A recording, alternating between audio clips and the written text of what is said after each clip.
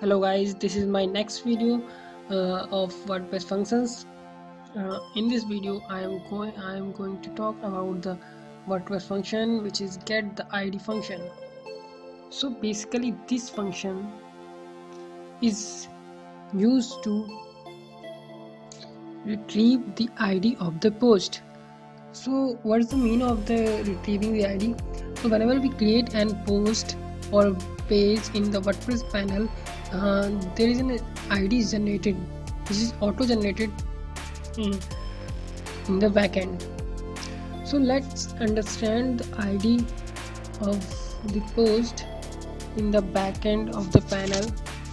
So here we in the WordPress panel, and I'm going to create a page.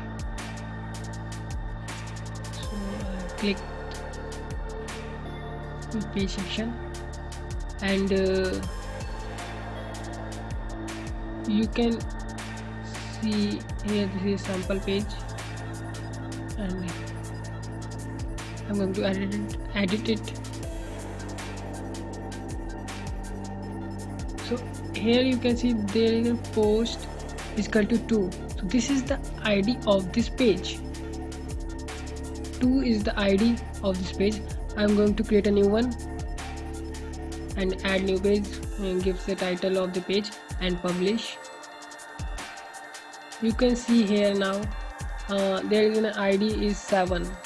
So the new page generated which shows the ID of 7.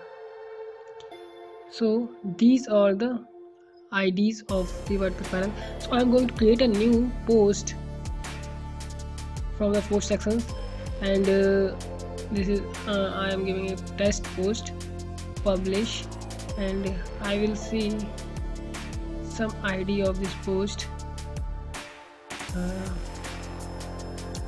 Wait a minute, it's reloading.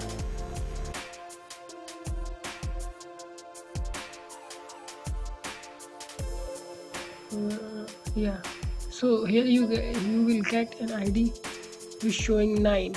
So this is the ID of this post.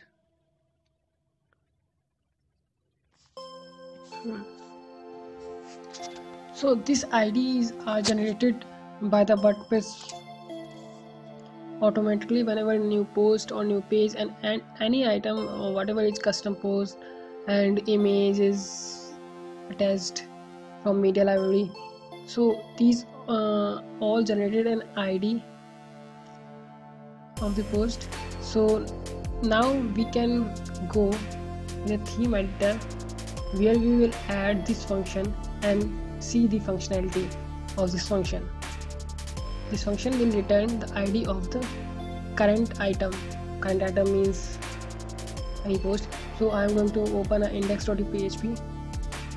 And here we see the template parts content what about template parts. So I have clicked this template part page and write the function get the ID,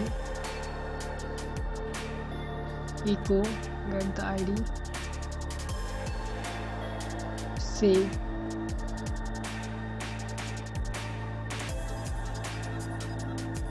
and now I'm going to check it.